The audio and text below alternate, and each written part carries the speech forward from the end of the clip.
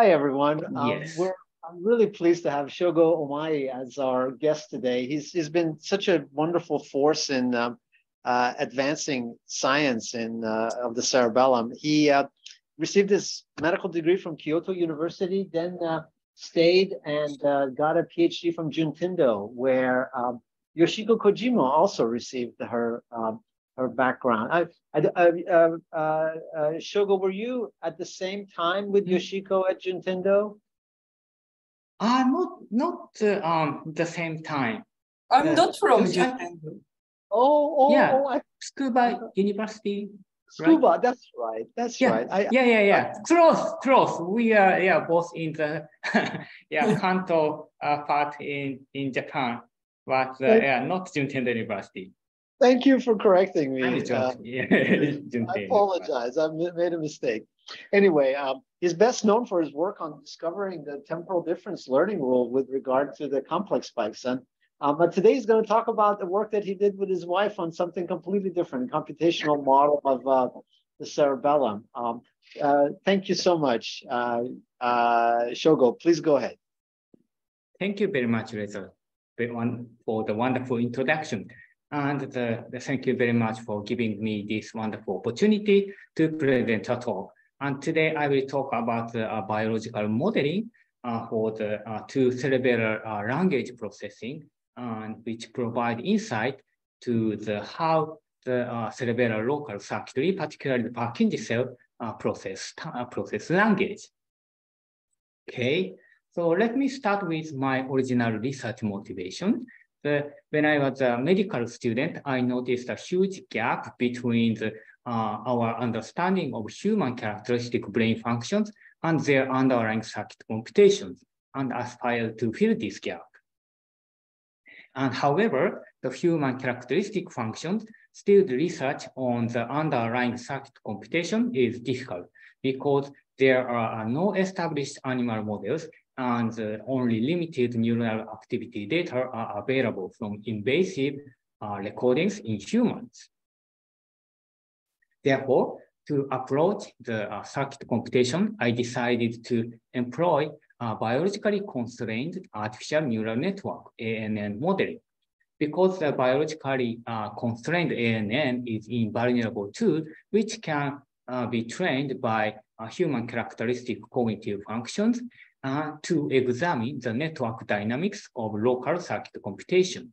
Building the biologically constrained ANN for human characteristic cognitive functions is very exciting and pioneering. Let me explain why. This is a summary. Let me use laser pointer. This is a summary for the artificial neural network models of the brain. The models are categorized by two factors, whether the models are biologically constrained or not, and whether the target functions are human characteristic cognitive functions or not.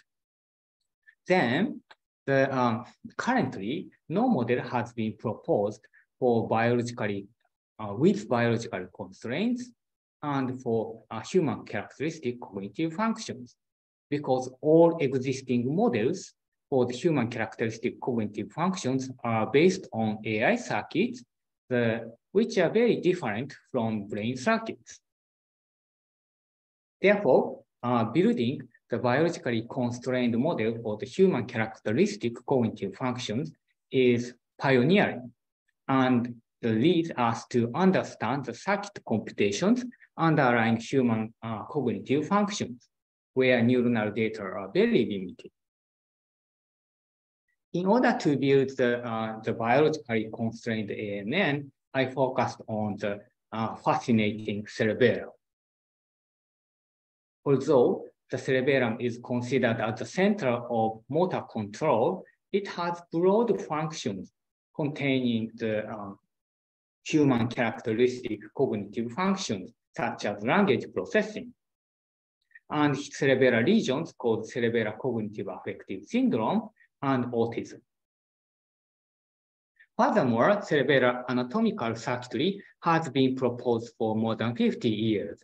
So the human characteristic function plus the established circuitry make the cerebellum my ideal target to build the biologically constrained ANN to investigate human characteristic cognitive functions. Among the cerebellar human characteristic cognitive functions, I focused on the two cerebellar cognitive language functions. Here, cognitive functions, language functions, refer to non-sensory, non-motor, non-sensory, non-motor language functions, such as sentence comprehension after word processing. Among such cognitive language functions, there are two functions in the cerebellum. The first one is prediction of future words in a sentence. And the second one is processing of grammar, especially syntactic processing. So let me explain the first language function in more details. So the first one is a prediction of future words in a sentence. So imagine this sentence, which contains the blank word. Then the man will read the blank. Then we can predict book, letter, or document to fit in the blank. For another sentence, the man will say the blank. We can predict boat or ship. During this prediction, the right lateral cerebellum is activated. And not only the correlation, but also the causal contribution has been confirmed by brain suppression by the TMS, transcranial magnetic stimulation. Okay, so in addition, biological constraints of the inputs, the outputs of the circuit has been proposed. The input words are fed into the cerebellum one after another, and the cerebellum produces the predictions for the next words one by one. If the prediction is wrong, the prediction error is calculated and fed back to the cerebellum to improve future predictions. Okay, the second language function is grammar processing, particularly syntactic processing. The clinical data and the neuroimaging data indicated that the right lateral cerebellum is also involved in the syntactic processing. However, this circuit is totally unknown. Particularly, no inputs or outputs has been proposed, even at theoretical level.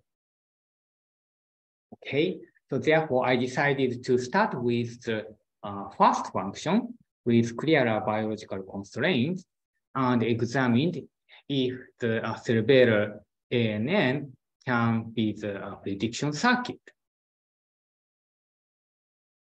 Okay, as a cerebellar artificial neural network, ANN, I used the three-layer network containing the input cells, granule cells, and Purkinje cells, and output cells in the deep cerebellar nucleus. And three layers are connected by feed-forward pathway and recurrent pathway. Okay. And yeah, let me say one thing. So each circle represents a group of neurons, and the circle inside, the number inside represents the number of neurons. Okay, and imagine the network receive the sentence starting with UR, then the first word U is given to the network. And I assume the sparse coding, according to the coding theory of the cerebellar input cells, the 3,000 input cells can encode 3,000 words. And for the word U, only the corresponding cell files.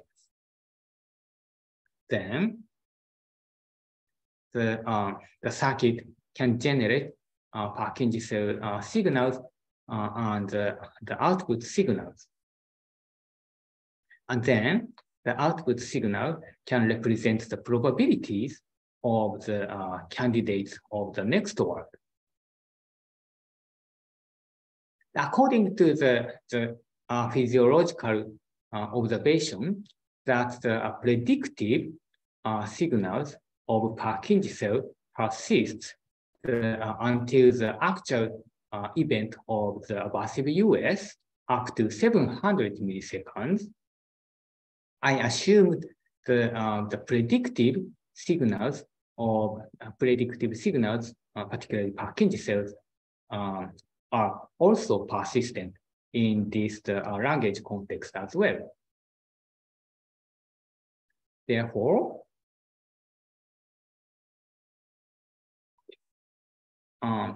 when the actual next word arrives, the difference between the prediction and the actual word can be produced the prediction error. And the prediction error is fed back to the cerebellum, to the cerebral artificial neural network to improve future predictions. Okay, and in the recurrent pathway, the predictive signal based on the word U is also persistent and can be integrated with the next word R to produce next prediction. Okay, does it make sense? Okay. Okay. Before training, the ANN produced random predictions. So the correct prediction rate was close to 0%. However, after the ANN was trained with a training data set of 80,000 sentences from classical novels, it achieved almost 40% of correct prediction rate. Oh, yes. Hi, I have a couple questions regarding your previous slide. Yes. If you don't mind going back. So generally, RNNs are like recurrent neural networks as defined in machine learning. They just have a weight that connects back to itself. Here, what exactly is the connection of this recurrent pathway? Are there like, how is this recurrent? You're asking this connection, right? So yes. The first I assume this recurrent pathway only relay the information. So this information, this pathway does not process any information. So this is completely relay pathway to convey the Purkinje cell signal to the Purkinje cell again, to send the signal back to the Purkinje cell again.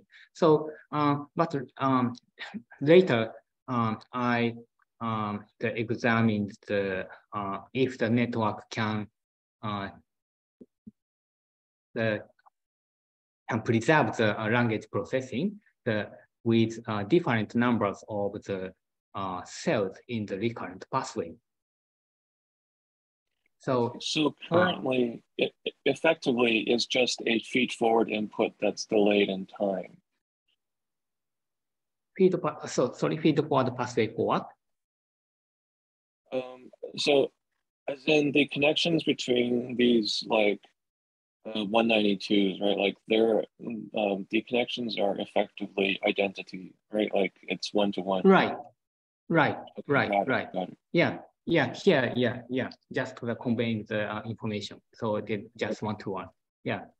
And but later I examined it if the network can change the numbers of the neurons.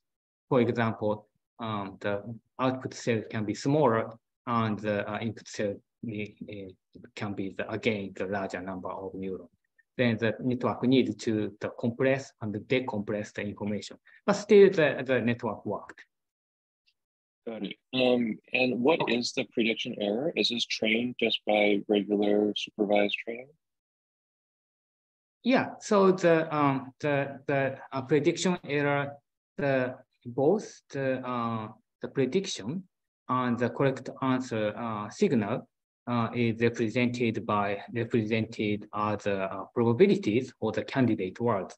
So the simple subtraction can generate the prediction error, and the prediction error is fed back to the cerebellum. Does it make sense? Okay. Yeah. Okay. Okay. So yes, after the training, the network produced the almost 40% of the correct prediction rate, and the trained the ANN predicted this one. For both after say, the ANN predicted sheep, which is similar word to both, and also for book after read, the ANN predicted correct prediction, the book. Okay. And so overall, the correct prediction rate for verb-based prediction for the object known was 23%. And when I blocked the recurrent signal, the correct prediction rate dramatically dropped, only to 2%. So therefore, the ANN can function as a word prediction circuit, and also the recurrent circuit computation is essential. Okay, to understand the mechanism of the prediction, I focused on 3 instances of there in 2 sentences. After receiving the 3 instances of there, the network made different proper predictions for the next word. Because the input for the feed-forward pathway is the same, the only source of the different predictions should be the recurrent signal. To examine the contribution of the recurrent signal to the network dynamics, I visualized the signal trajectory of Purkinje cell for 2 sentences. Then I found that the Purkinje cell signals are different for 3 instances of there, despite the same input of feed-forward pathway. So yeah, here, let me explain more concretely. So for this sentence, the man will read the book, and for this sentence, the man will open the gate, and so it's the for the same 2 instances of the Purkinje cell signals are different, and also for the first the signals were different. So the difference in the Purkinje cell signal should the source to produce the different proper predictions. Okay, and when I blocked the recurrent signal, the Purkinje cell produced the same signal for all of the 3 instances of there. So the sentence information before the input word there is conveyed by the recurrent signal to Purkinje cell. So different information is integrated by the Purkinje cell to produce proper dynamics for the next word prediction. Okay. Okay. Next, regarding the syntactic processing, we have no clue about the input or output for the syntactic processing circuit.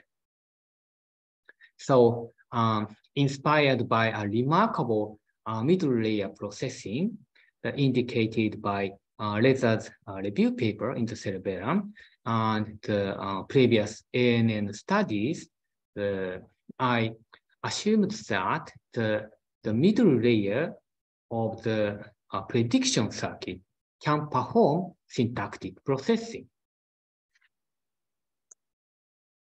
So therefore, I examined the signal of Purkinje cells in the prediction circuit for subject, verb, object words. Then, the Purkinje cell signals were clustered and well separated for subject, verb, object words. So this indicated that the subject, verb, object syntactic information emerges in Purkinje cells. And the input-output flow of the signal, the syntactic information was not above the chance level in the input cells, but it was as high as 95% in Purkinje cells. And the information was degraded in output cells, significantly degraded. And also, when I blocked the recurrent signal, the information in Purkinje cells was severely impaired. So the syntactic information first emerges in the Purkinje cells, and recurrent computation is essential. Okay. So let me go through the brief summary. In conventional ideas, the next word prediction and syntactic processing were considered as separate functions, and circuit computations were totally unknown. However, our ANN provides a single circuit computation for two language functions. Through training, the ANN acquired the next word prediction, and then syntactic processing emerged spontaneously in the middle layer of the same circuit. And this single circuit computation for two cerebral language functions lead us to a new rehabilitation method for language dysfunction, in which training in predicting the next word will improve the ability of syntactic processing. Okay, so to further examine the detail of the trained artificial neural network, I investigated the synaptic weights in the input Purkinje cell connection. Then it resembled the normal distribution. If we consider the positive component as the direct projection through parallel fibers, and the negative component as indirect projection through molecular layer interneurons, then the direct component, the positive component, resembled the normal distribution part of the physiological observation. However, our ANN did not have the peak of the silent synapses, which was observed in the physiological observation. Therefore, I added further biological constraints to the ANN, in which the input Purkinje cell connection is a combination of positively restricted pathway and negatively restricted pathway. And I examined the synaptic weights of these two pathways. Then the distribution contained the peak of the silent synapses, which was more similar to the physiological observation. Okay, therefore, the ANN variant with further biological constraint displayed more biological synaptic weights. And also I confirmed that this ANN variant preserves the language abilities.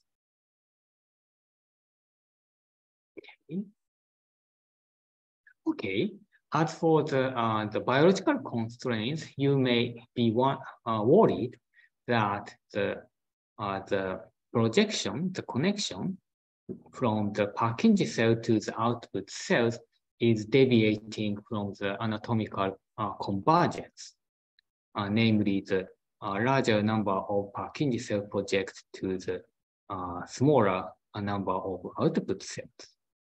This design is made to test the syntactic processing ability without any help of external inputs. So I confirmed there is no syntactic information at all in the input of the feed-forward pathway. And also, I used the same word representation for the correct answer signal.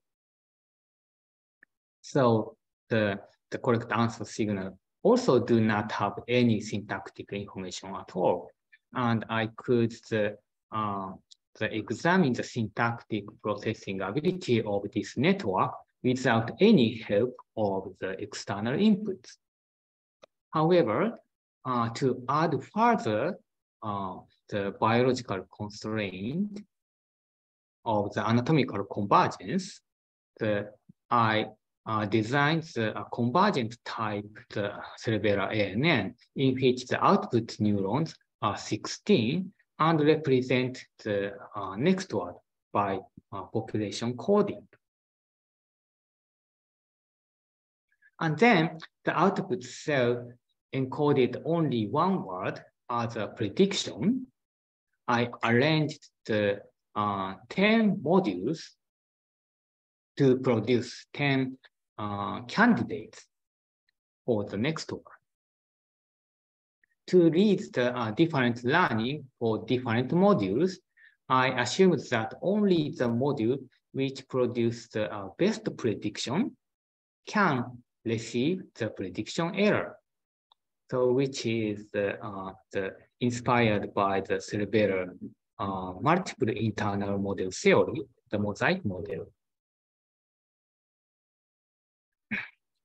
Okay, then when I focused on the top 5 modules, then defined by defined in the training session, they achieved 26% of the correct prediction rate overall, and the correct prediction rate for the verb-based prediction for the object knowns was 16%. So the convergent type, the cerebellar ANN, can also predict the next word, although the correct prediction rate was slightly lower than the original ANN. Okay, and when I analyzed the Purkinje cell signals for the subject verb object words, the Purkinje cell signals were clustered and well separated. And in the input-output flow of the signal emerged as Purkinje cells. Therefore, the syntactic information again emerged in the Purkinje cells, and the 2 cerebellar functions were acquired by the convergent type, the ANN. Okay. Let me. Could I ask a question? Oh yeah. Before you go on. Hi, Shogo. Yes. I'm enjoying this. Hi. Thank you. I'm trying to reconcile. I don't know the mosaic model as well as I should, and I'm trying to reconcile the idea the best module gets the error versus like the Eibling type models where the better your prediction, the less error signal you get. And so, could you explain more about that? Yes. So of course, the mosaic model is more the complicated, the elegant but complicated model. But I used only the specific aspect of the mosaic model. So the mosaic model is designed to organize, orchestrate the different modules to achieve the orchestrated, elegant the function of the cerebellum, for example, the motor control in difficult condition. And so in this model, the different modules are trained by the different teaching signals. So particularly only the module which produce the best prediction can receive the teaching signal and the train.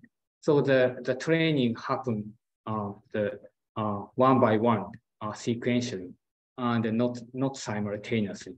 And this kind of the different the training or different module can generate the different functions in different modules, and can be can generate the better functions orchestrated by the many modules. And also in the original, the mosaic model contains how to integrate the output,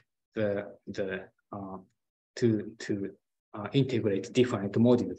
But in this case, I didn't contain that part of the mosaic model. So just I use the aspect of the training, the aspect in which the best module can receive the teaching signal. I guess it might help me understand better. How do you, with a more concrete explanation in the specific case, so how do you define best? So you have 10 predictions, 10 modules predicting the next word. Right. And then how do you define which of those 10 is the best in this trial? Yeah, sorry. So let me explain more concretely. So the output is coded by the population coding of 16 neurons. So the 16 neurons can represent the word information. So in this case, the word information contains 3,000 words to represent. And then the output neuron generates the prediction signal for the next word, and also the correct answer is delivered to the correct answer signal is delivered to the, let me say, inferior rib. And this also represented by the population coding by the 16 dimensions. And the comparison can generate the prediction error. And if the signal is the best match, the signal of the correct answer, then that is considered as the best prediction. And what does best mean? Like how is best match determined at the level of the comparison between the olive and the so this is a population coding. So this is represented 1 point in the 16 dimensions, right? Mm-hmm. And also the output signal also the 1 point in the 60 dimensions. So the comparison between the 2 points, if the comparison is smallest, then that's the difference. The smallest difference indicates the best prediction among these 10 different modules. Does it make sense? Okay, so that's helpful. But you're imagining that computation would happen somewhere else. Computation happens. I assume that or it's happening happens in the inferior nucleus. In the olive, it's happening. Because inferior olive can compare the actual the event, and also the cerebral prediction. So in theory, we can compare the prediction and the actual prediction of the cerebellum. So, great. Yes, thank you for that explanation. Okay, thank you very much.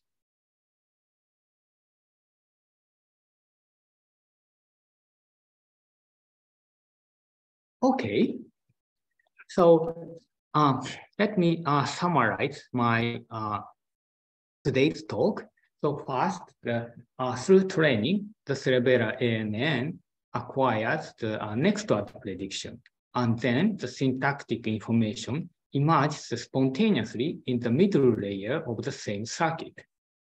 And second, the recurrent circuit computation is essential for both language functions. And third, the two functions of the ANN is robust in variants of ANN, particularly including the convergent type cerebellar ANN. And fourth, the ANN leads us to understanding of the circuit computation underlying human characteristic cognitive functions and to develop therapeutic interventions. Okay, and lastly, let me discuss the future direction of the modeling study. So according to the uniform site architecture of the cerebellum, we can expect the common circuit computation of the cerebellum probably across all functions of the cerebellum. However, Dietrichsen and Ively and colleagues discussed about that and mentioned it is likely, however, that this computation will not be easily captured in the functional terms we can intuitively describe. Ideas such as timing, automatization, prediction, error correction, and internal models. Rather, common principle may only emerge in terms of more abstract language describing the population dynamics of neural networks. So in response to this, I would like to propose the network, the dynamics of our ANN can capture at least the two language processing, language functions of the cerebellum. And also, furthermore, if we can consider that the next word prediction as the language case of the prediction functions of next event of the cerebellum, which is theorized by internal model theory. And if we can consider that the syntactic processing is a language case of the sequence processing, such as grammar-like rule extraction from a sequence of events. The single circuit computation of the ANN may be generalized to more wider ranging cognitive functions of the cerebellum, which derive from the two fundamental functions of the cerebellum. So yeah, this is very exciting. The exciting goal, the happy goal for my future the study. Okay. Yeah. So with this, I would like to conclude my talk, and would like to thank all the members here, and particularly I would like to thank my wife Keiko, who continuously supported my project, and also who contributed to this computational work. Thank you very much, and I'm happy to have your questions.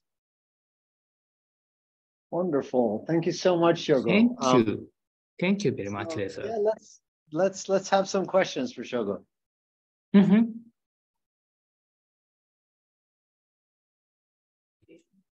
Shogo, at the beginning, I'm sorry. Yes, go ahead. Yeah, I was going to ask, but I can go after you. Okay. Okay. Shall I go? Hi, Shogo. So I was just wondering, I mean, I guess maybe a lot of people ask, why do you think the cerebellum would be so good at this task for language modeling? A lot of people would say, oh, well, the cortex is in charge for higher cognitive things. You show the recurrency is important here, cerebellum, but we know the cortex is probably more recurrent. What is it, do you think, about the cerebellum that makes it, you know, appetizing or interesting? So you're asking about the difference between the neocortex and the cerebellum, right? Yeah, that's very good question. So of course the neocortex is the center of the language output. So, but the neocortex and cerebellum are so interconnected. So the neocortex needs the cooperation with the cerebellum. And so the cerebellum contribute to at least some aspect of the language processing in the neocortex. And so particularly, I would like to emphasize these two functions, the prediction function and also the syntactic processing.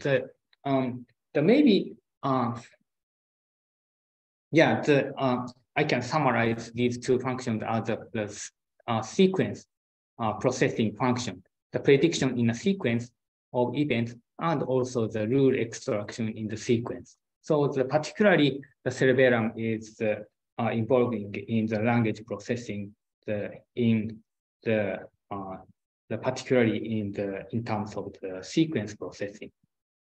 So that is my intuition. Okay, thank you. Okay, thank you.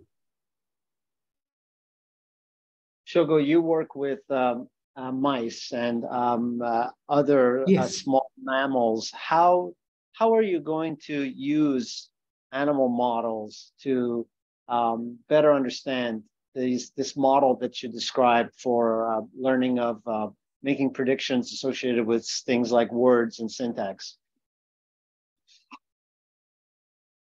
Yeah, that's a really great question and also the difficult question. But I believe the very attractive point of the cerebral study is the uniform site architecture of the cerebellum, and we can expect the common the circuit computation. So particularly I like the study of the time processing of the cerebellum because it is suitable to study the network dynamics of the circuit computation of the cerebellum. So I would like to examine the network dynamics of the cerebellum using the time processing and try to generalize that kind of the physiological observations to the language processing. That is my idea. Of course, there is a gap, but I believe still we can have the insight into the very sophisticated human characteristic functions. Very good. Jennifer has her hand. Yes. Yeah, I think I have a very strong recurrent circuit because I'm still thinking about this best word prediction and was thinking more after I asked the question about a conversation I had with Mike Mock half a year ago, where he was saying, oh, I know what the cerebellum does. The cerebellum does whatever the olive teaches it to do.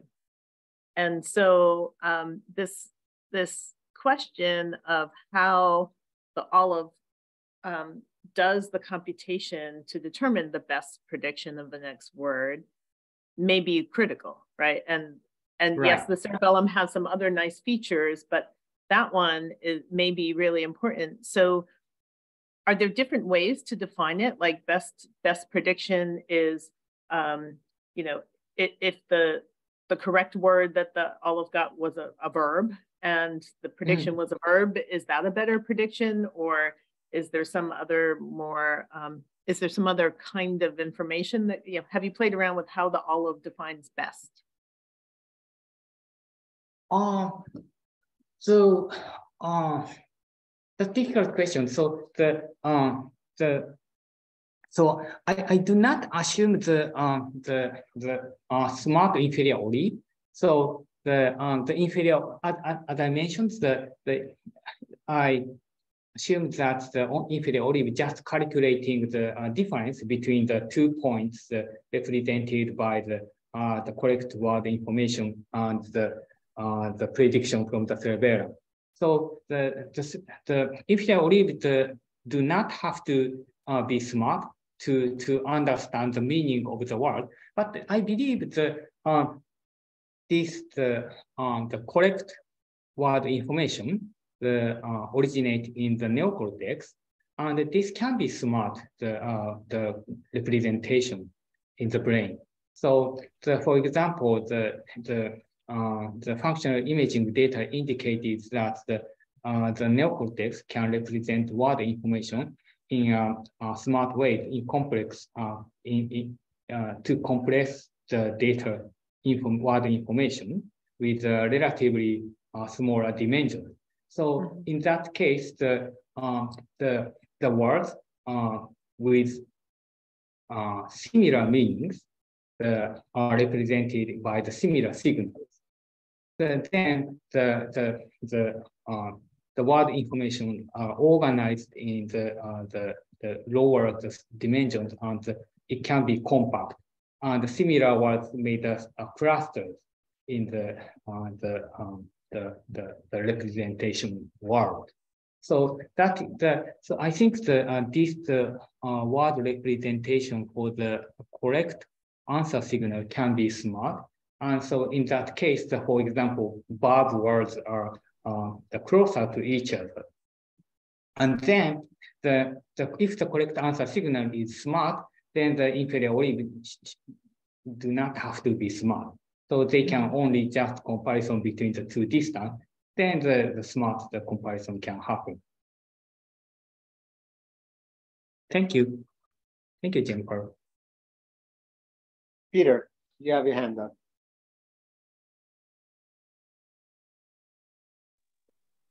Very interesting. I'd like to ask you more about this model and some of the results. So effectively, the recurrence is basically just presenting the word that occurred like 2 words ago to the circuit with the current word, right? So yes. In that case, so is it surprising to you then that, you know, because this is a completely feed-forward circuit without that input otherwise, right? So then it's, you know, it's not particularly surprising to me that in a sequence task that depends on previous inputs, that presenting more input about what happened before in a feed-forward way would help the model learn better.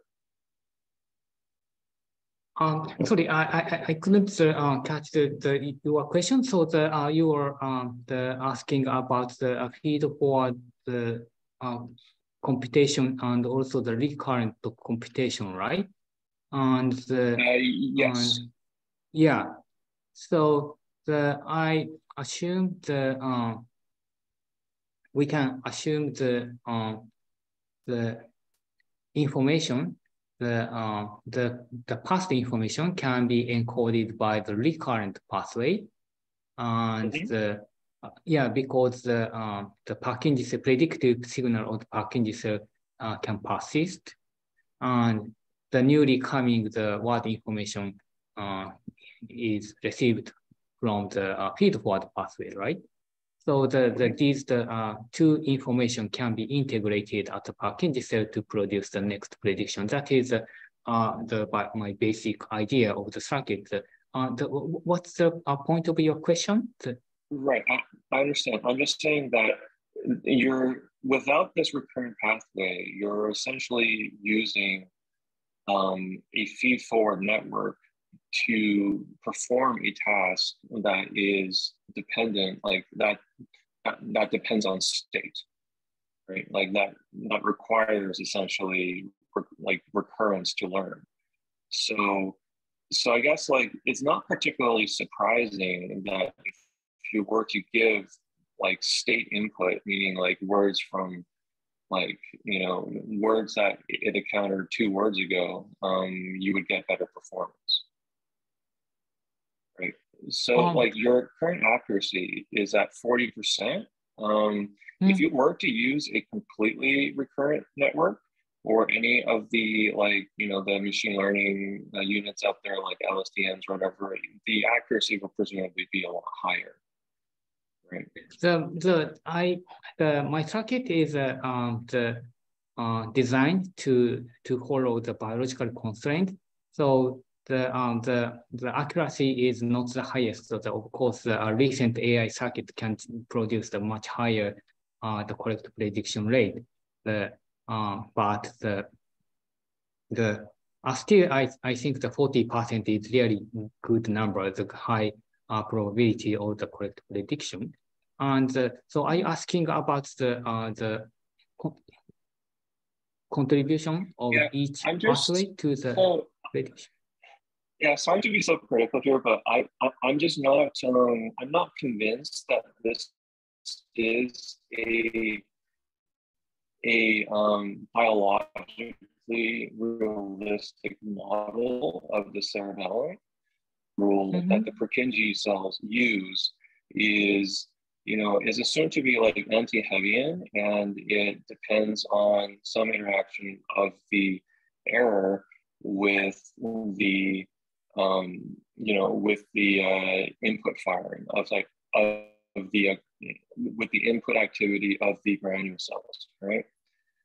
And if you're using a backpropagation rule right here, there's no anti-Hebbian plasticity, and it not only depends on this error rate, but it also would depend on the input firing rate as well as some sort of error that gets assigned backwards, like step by step, from the DCNs to the Purkinje cells, right? So there's, I mean, that's probably not happening. I don't think so. I don't think so. So the in the cerebellum, right? I don't think I think that it can happen. It can happen. So the recent the physiological study done by the Boris Barber, so indicated that the Purkinje cell learning can follow the gradient descent. He called that gradient, the stochastic gradient descent. So the so the gradient descent is mathematically equivalent to the back propagation, right? So I assume that kind of the smart the learning mechanism in the cerebellum that is the gradient descent, the mathematically gradient descent, and the mathematically equivalent to the back propagation. But it can happen in the cerebellum. Yeah. So in that paper, they essentially did, it's like perturbation learning. I think in that paper, they assume that gradient descent, like the back propagation algorithm, cannot occur in the cerebellum. So they basically used a different algorithm. It's without any back propagation, right? To basically learn. That's a perturbation like way of perturbative way of performing gradient descent. Here, you are performing back propagation, right? The error is going back from the output cell back onto the Purkinje cells. Right. So, but I like don't understand biologically. I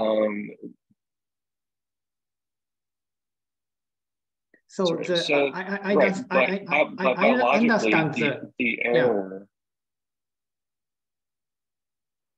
Right. Biologically, the error is going straight from the inferior olive onto the Purkinje cells. Right. There's likely not a direct connection. Like all of our input to the output cells is not likely doing anything. And also there's no error transport from output back to Purkinje's, like in the cerebellar circuit. Particularly for the Purkinje cells, I think the back propagation and the gradient descent is the mathematically equivalent. So the back propagation is just easier way to calculate the gradient descent mathematically. So the mathematical computation should not happen in the cerebellum like the back propagation, but that is equivalent, mathematically equivalent to the gradient descent. So the final the change in the update of the synaptic weight should be the same between the back propagation and the gradient descent. So yeah, I use back propagation, but I assume I updated the synaptic weight following the gradient descent algorithm of the cerebellum. Okay, yeah. I see. So you're effectively assuming that the cerebellum performs gradient descent, right? Which honestly is a pretty huge assumption that is, it's quite controversial if any biological circuit performs gradient descent. Yeah, I agree. But in recent dates, I think the AI processing is pretty similar to the brain functions. So many people try to find the back propagation like mechanism even in the neocortex. And I think assuming the back propagation in the or the gradient descent in the neocortex is more crazy, but for the cerebellum, I think that is more biological. That is my assumption. Yeah, alternatively, have you thought about using any kind of meta-learning framework in which backpropagation is used to train the actual learning rule that the circuit could implement? Are you familiar with meta-learning? No, I don't familiar with the meta-learning. Okay, I will. So I didn't assume. I'll communicate with you like outside about this. Okay. Okay. Thank you. I love the questions, Peter. Thank you so much for the detailed delving into how the model was designed. It was wonderful questions. Shogo, thank you so much for the time. Thank you very much.